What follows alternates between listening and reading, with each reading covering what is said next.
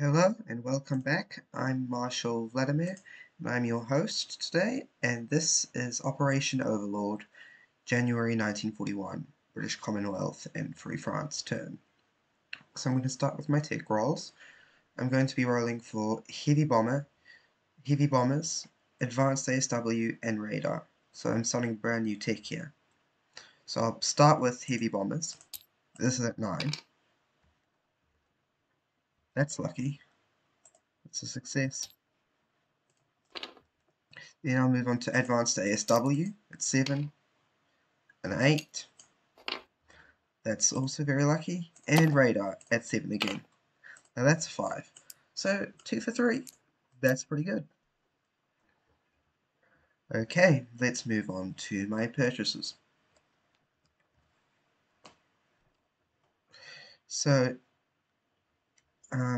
Britain is going to be starting a minor shipyard in South Africa, so that'll cost 2 IPP. It is going on the sea zone bordering 115.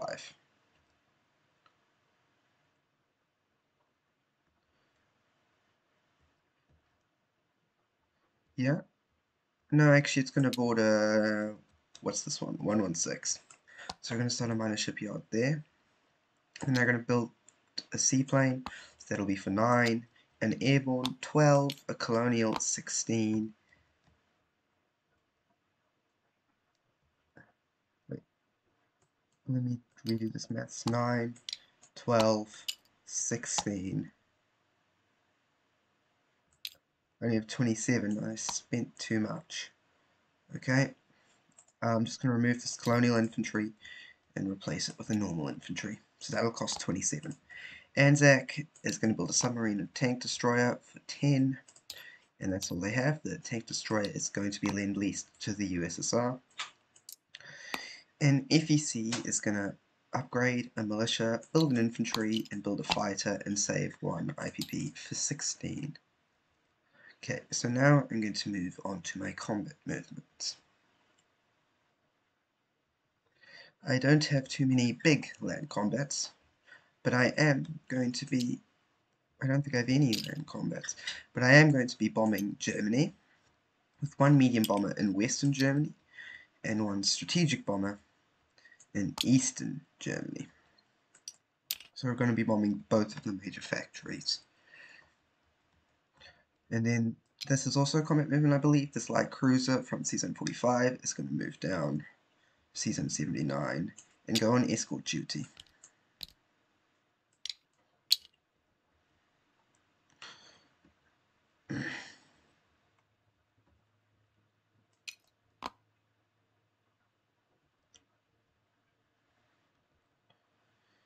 Okay, let me see, just double checking I don't have any more combat movements. I don't believe I do. I'm not in a position to attack any German submarines, so... Okay. That's it for combat movements.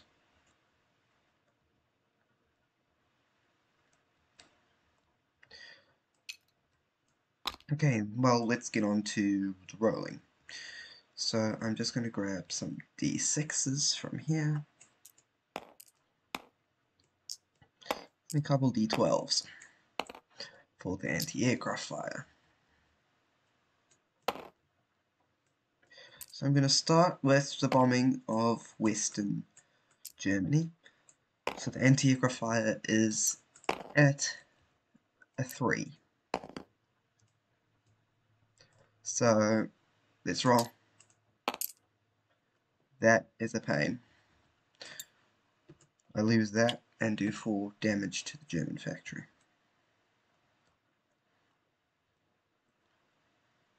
Where is it? Factory damage.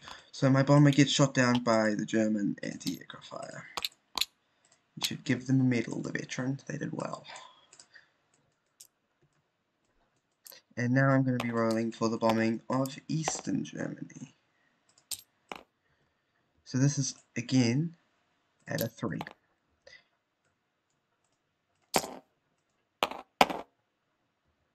8 damage to the major factory.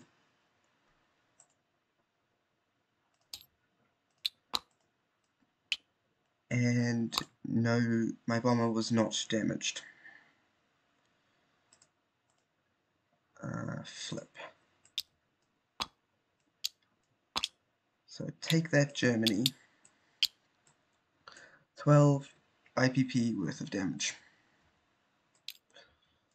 So now let's move on to non-combat movements, and I do have several of those. An infantry from Eastern Egypt is going to move to Transjordan to counter German movements in Iraq. An infantry from Abyssinia is going to move to Nubia.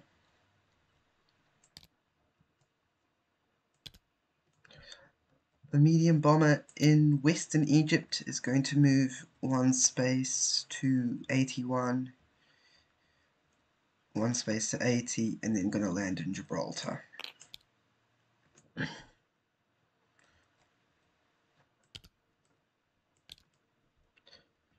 And now I'm going to bring 2 fighters down from British Midlands, 1, 2, 3, 4, 5.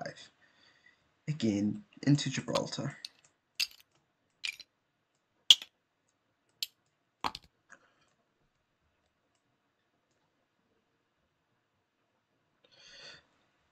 This fleet in 45 is going to move 1, 2, 3 to 24.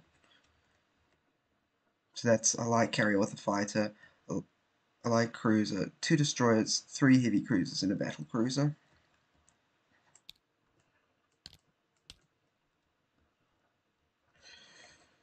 This coastal defense ship is also going to move down 1 to season 24 and join this fleet back at the British Isles.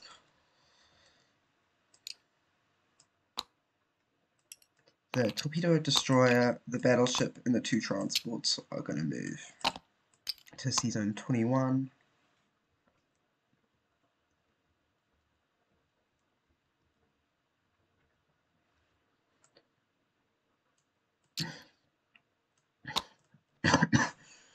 Off the coast of Canada.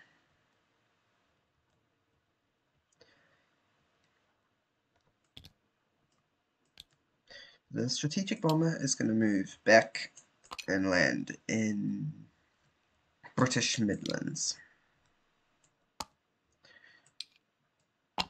The 3 fighters in London are going to move to British Midlands.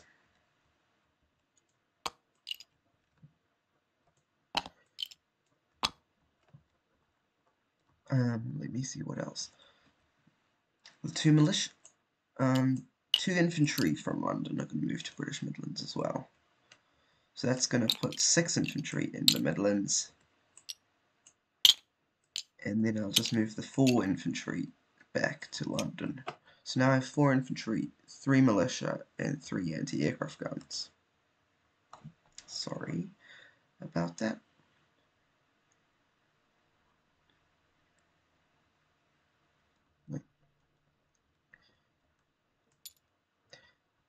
Actually, this UK First Fleet is going to move down next to Gibraltar.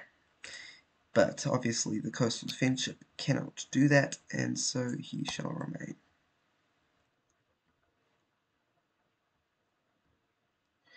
This fleet is actually going to move. They moved 1, and they're going to move an extra zone into season 150 into the Great Lakes. I believe I can do that, so I shall. And this coastal defense ship will just stay where it is, actually. Sorry about that, and that should be it. That should be good. Germans have obliterated factories. Now let's move on to the rest of the world. We have some units down in India that we're going to move. This infantry from Haryana is going to move to he's going to rail to Calcutta, and the Gurkha is from southern India is also going to move to Calcutta.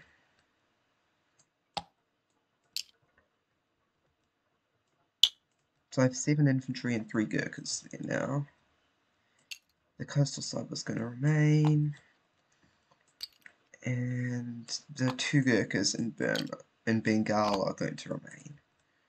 No other non-combat movements will be done next to India.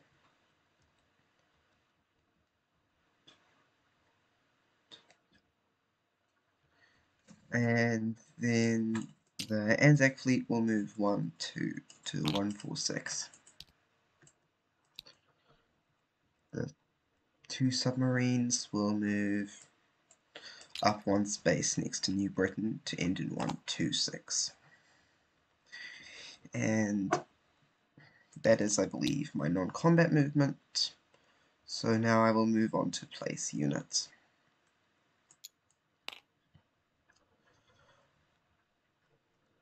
Anzac is going to drop the tank destroyer in Primorsky Krai for our Soviet friends to use against our German enemies. Anzac is going to build a submarine in season 146. It's the only place they can build it. And now Great Britain is going to start their... They've already started their shipyard, so that goes on stage 2. The seaplane is going to be built in South Africa. The strategic bomber is going to be built in London. So now I also have an additional strategic bomber in London. The airborne is going to be built in London. And this extra infantry is going to be built in London. Then I'll just move on to FEC. They're going to build their infantry in Haryana, the fighter in Calcutta, and then the militia upgrade will be done in southern India.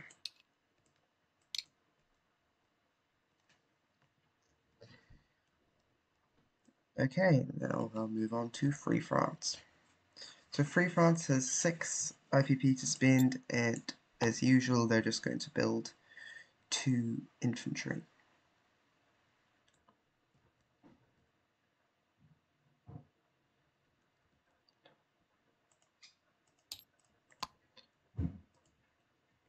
Now I'll move on to their movements. I don't believe they have any, actually.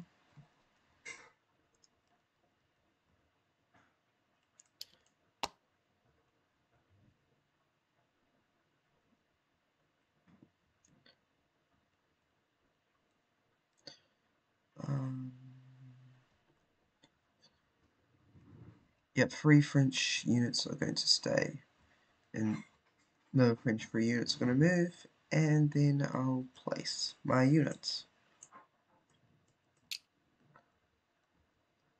They're just 2 infantry, and both will be placed in northern Algeria. So now Free France has 3, 4, 5, 6 infantry in northern Algeria, as well as a mountain. And Free France will end their movement. And their turn, and they will collect 5 IPP, as they lost 1 to the Free French seizing of the Vichy French, seizing of Cameroon. Okay, so now I just realized I forgot to click British income, so I will do that very quickly. So Britain collects 27, FEC 14, and Anzac 7.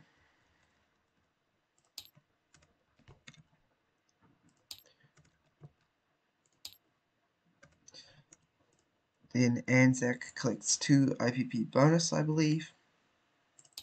FEC also collects 2 IPP bonus. And Britain collects 3 from Eastern Egypt to go to 30. And now I shall roll for my wartime economy.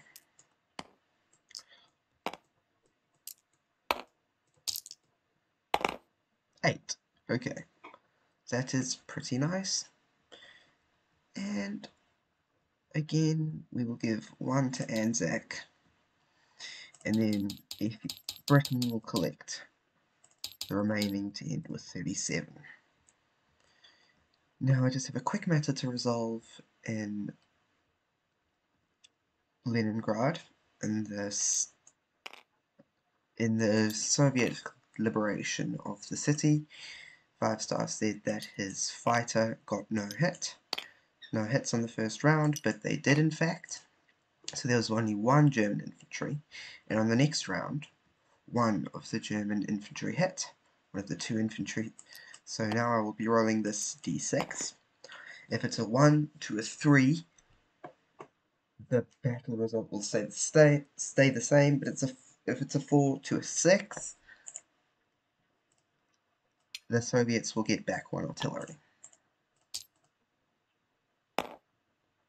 It died. So yeah, no changes there. And that's all for me. Yeah, thank you for watching, and I'll pass it on to the veteran with his Italian turn.